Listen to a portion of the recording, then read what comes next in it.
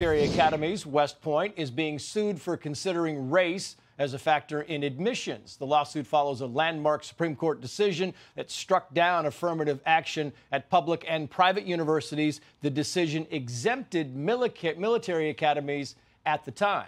So let's bring in former House Intelligence Committee National Security Advisor Kash Patel. Kash, great to have you on. I want to put this up. This is the lawyer. His name is William Trackman, and he is part of the lawsuit against West Point. Listen to him. The numbers will be relevant because they look like West Point has a quota system.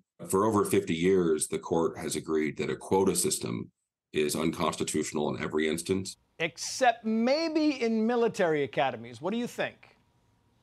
I think a quota system is unconstitutional across the board in the United States of America. Look, as the former chief of staff of the Department of Defense, who's charged with the National Mission Force and running that operation and no-fail mission, that is the one place where you want young men and women to apply to these service academies and get in based on qualifications, period.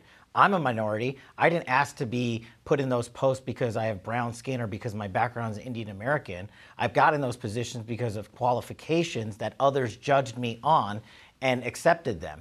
And the last thing you want is for a service member, these young men and women are going to be our future leaders of the National Mission Force, to be in a kinetic situation with your teammates and they fail to meet the task because they got a hall pass because of their minority status. We cannot have that in the service academy. Yeah, it's a fair point. Here's Pennsylvania Governor Josh Shapiro on automatic voter registration.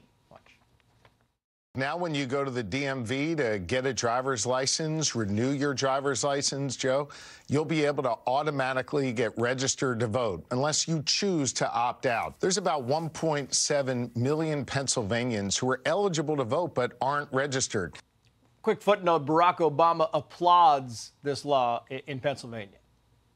Yeah, look, it's no coincidence. Remember, we just caught the Biden administration who is in the process of printing IDs through the Department of Homeland Security for illegal immigrants. They just waved in 478,000 illegal Venezuelans and gave them status. And now we see Pennsylvania rolling out registration rolls. And this is the problem. These IDs sort of collide into one another, and they lead to individuals getting not just driver's licenses, but the right to vote, which is a constitutional right for Americans and not illegal immigrants. They are very good at playing the game at the voter registration rolls. They've been doing it for a long time. Miranda Devine wrote this in the New York Post, quoting, "You would think that an attorney general who has presided over the embarrassing debacle of the Hunter Biden investigation would express contrition or maybe a little anger at the underlings who have shamed him when he is hauled before a congressional committee to explain his failures. But alas, Merrick Garland is just another Mr. Magoo. His department is ablaze, but he knows nothing." What was your impression of the attorney general yesterday before Congress?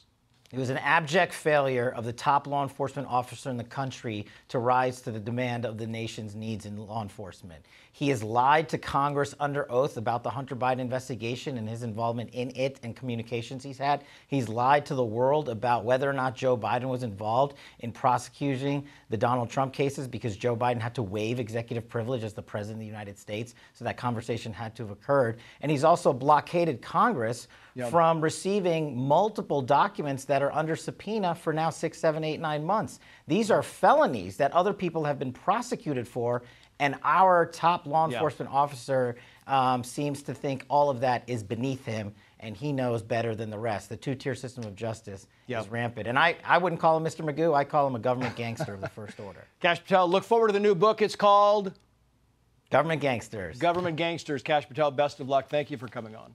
Thanks so much. Hey, Sean Hannity here. Hey, click here to subscribe to Fox News YouTube page and catch our hottest interviews and most compelling analysis. You will not get it anywhere else.